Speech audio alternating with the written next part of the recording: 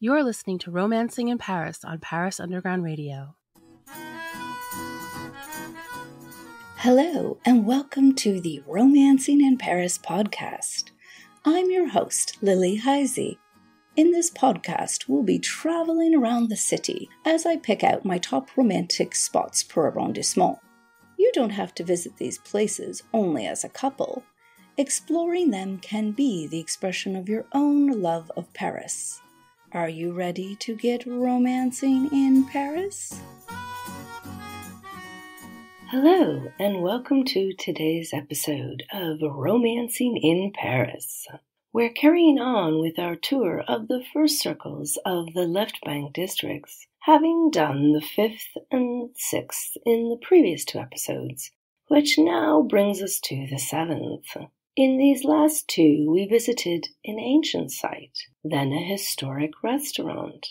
So for today's episode, I wanted to change things up a little. Plus, we haven't been back to a museum in a little while. The 7th actually has a few great museums, the most famous being the Musée d'Orsay. However, it isn't necessarily the district's most romantic museum. Instead, the one we're going to visit today is romantic in a number of ways, thanks to its setting, the artist it celebrates, the type of art created, and for some romance. For it was this artist and his lover who make up one of the greatest love stories in art history. Grab your sherry. We're going to the Musée Rodin. The 7th district has a great concentration of historic mansions. One's called the Faubourg Saint-Germain, or the Saint-Germain borough or suburb, and occupying part of what is now both the 6th and 7th arrondissements. As of the second half of the 17th century, and throughout the 18th, the area became popular with aristocrats who lined its main streets with elegant mansions. Hidden behind large walls and often with lovely back gardens, many of these mansions were confiscated during the French Revolution. Over the course of the 19th century, some were converted into government ministries and embassies, while others fell into abandonment. That was the condition of the Hôtel Biron when Auguste Rodin discovered it in 1908. The regal home on Rue de Varenne, right opposite Les Invalides, was originally built in 1732 by architect Jean Aubert for the financier Abraham Penrec, the Marquis de Maurras. In 1753, it was purchased by Louis-Antoine de Gautron, the Duc de Biron, who gave the mansion its name. The Duke passed away in 1789, childless, luckily for him before the Revolution, so it became the property of his brother, who gave it to his wife, Françoise Pauline de la Rochefoucauld, the Marquise de Séverac. The poor Marquise didn't fare so well in the Revolution, and was sent to the guillotine in 1794. Ouch.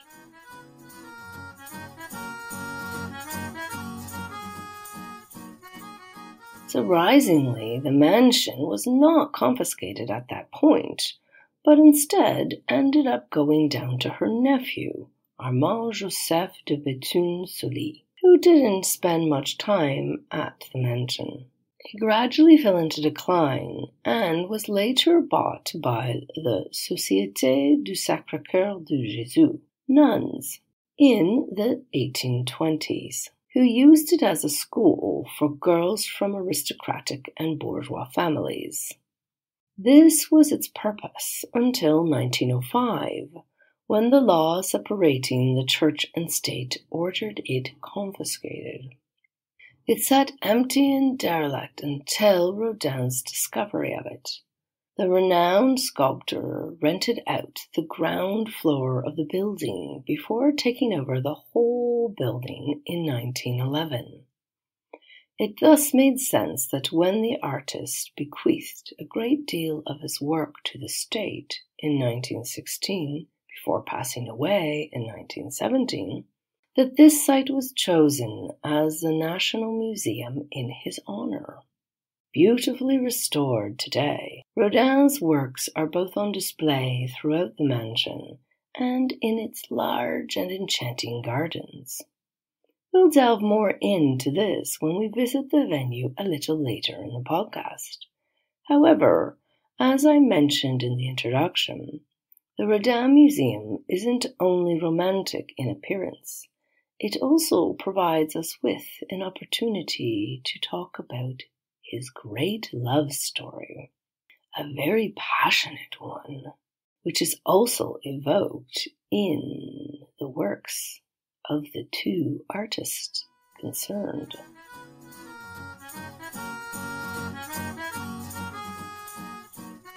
Auguste Rodin was born into a middle-class family in Paris in 1840, around the same time as several other famed artists of the second half of the 19th century, like Auguste Renoir and Claude Monet.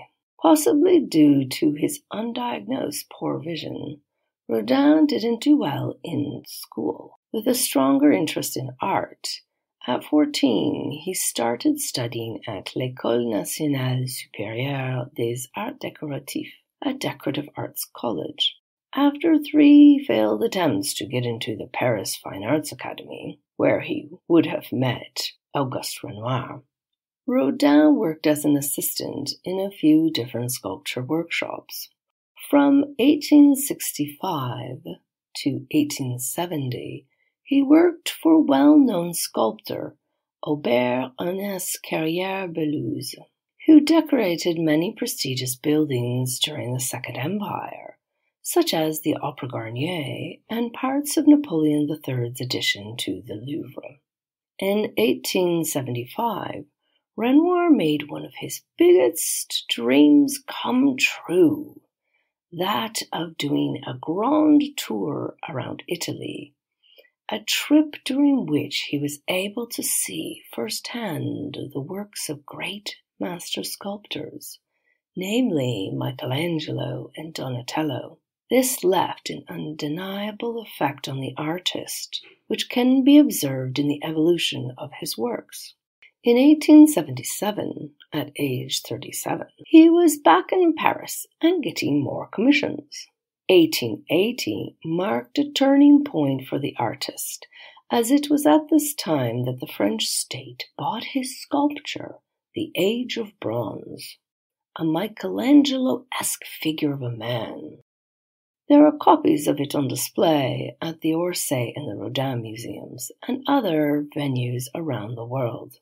To work on this, he was given a studio space at the Dépôt des Marbres, located at 182 Rue de l'Université in the 7th arrondissement, not far from his future space at the Hôtel Biron. In 1882, the wheels of fate led Rodin to fill in for fellow sculptor Alfred Boucher as the professor of a class of young female sculptors. Among them was Camille Claudel. For the next 10 years, the tremendously gifted sculptress and Rodin would have an intensely passionate relationship. She was 19 and he 43, but their 24-year age difference wasn't the biggest issue. You see, the same year Camille was born, Auguste had started a relationship with Rose Buret, an illiterate seamstress who would stay his companion until his death in 1917, the year he finally married her.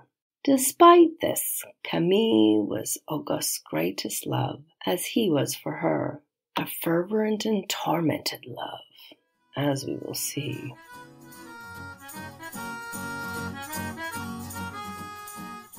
Camille Claudel was born into a rather religious family in the northeast of France in 1864.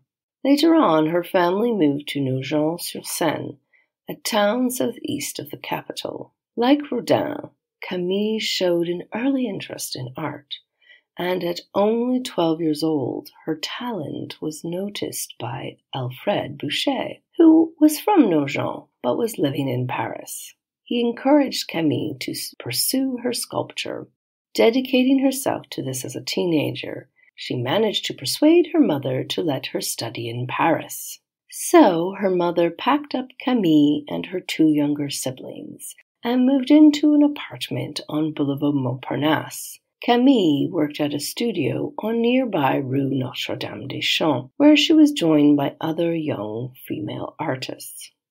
In 1882, she studied under Alfred Boucher, the class which would subsequently be taken over by Rodin.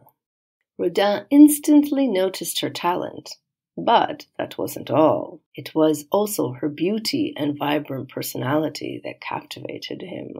He took her on as a student at his studio on Rue de l'Université. She became his model, muse, friend, and lover.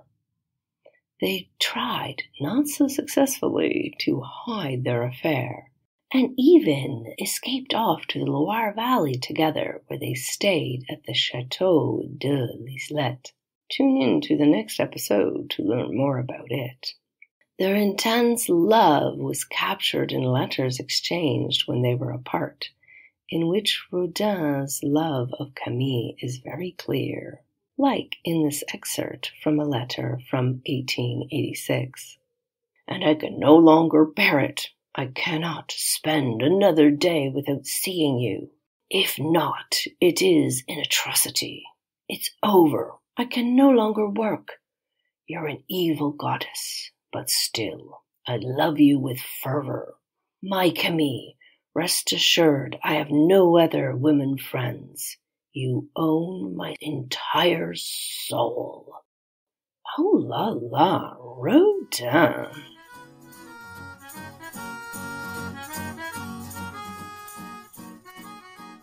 Despite being so madly in love with Camille, Rodin did not make good on his promise to marry her, nor make her his exclusive student. So, after 10 years, she split up with him, but it wasn't a simple breakup.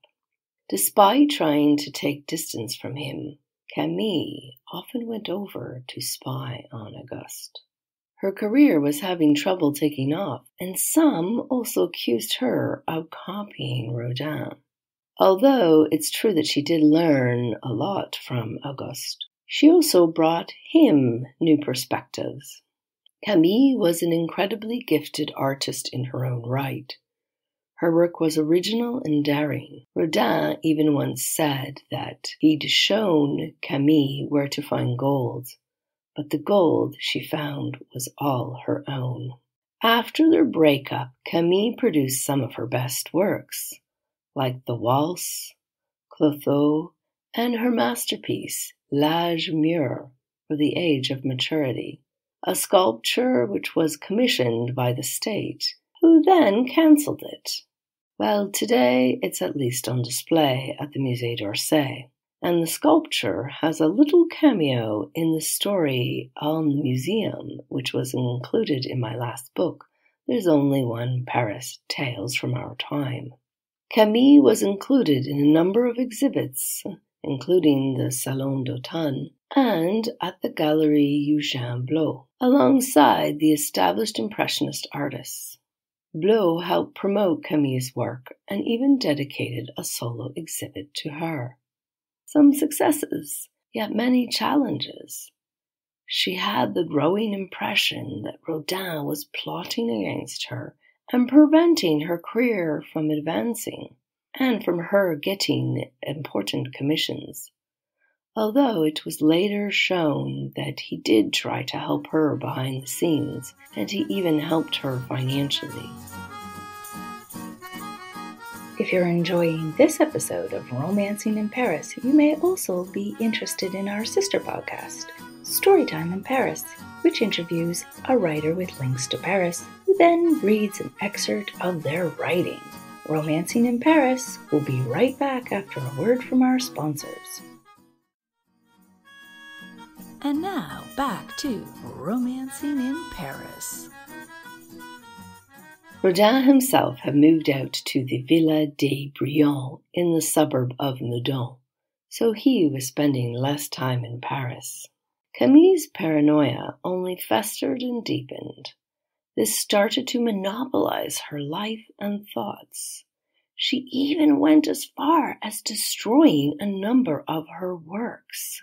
The mania was consuming her, so much so that when her father died in 1913, her mother had Camille committed to a mental asylum in Ville-Évreux on the outskirts of Paris. Her mother never once came to see Camille, and she was all but abandoned by once her close brother Paul, who'd gone on to become a poet-writer and diplomat, with postings in far-flung locations around the globe, all too far from Camille.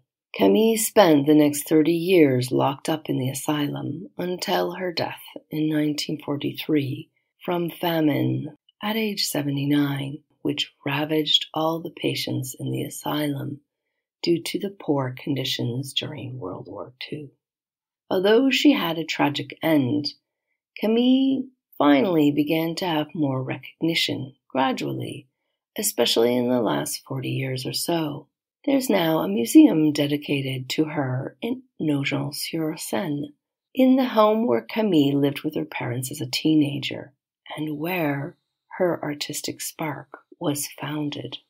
The museum houses more than 300 works by Claudel, as well as works by Alfred Boucher, her mentor, and other 19th century French sculptors. But you don't have to go all the way to Nogent to see Camille's works. This brings us around to the Rodin Museum, which is right here in Paris.